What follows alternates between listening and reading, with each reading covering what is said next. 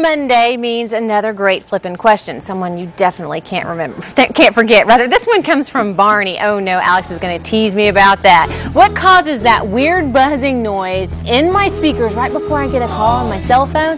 You know what, Alex? I want an answer to that as well. You know the noise, and surely you hate it. Working at your computer, watching TV, or just enjoying a little Tiny Tim.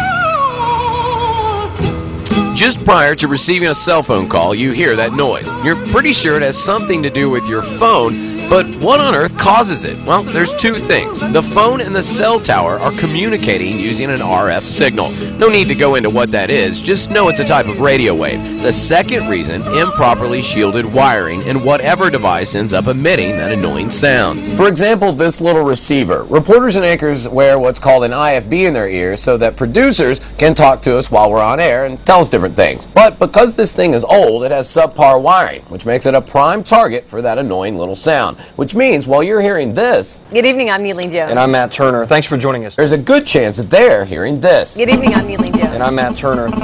The only phones that will cause the noise use GSM technology. AT&T and T-Mobile phones are good examples because they're not constantly connected to the tower serving them. So they communicate with each other using a pulse while trying to connect. Improperly shielded wiring picks up the pulse and ends up broadcasting it to you.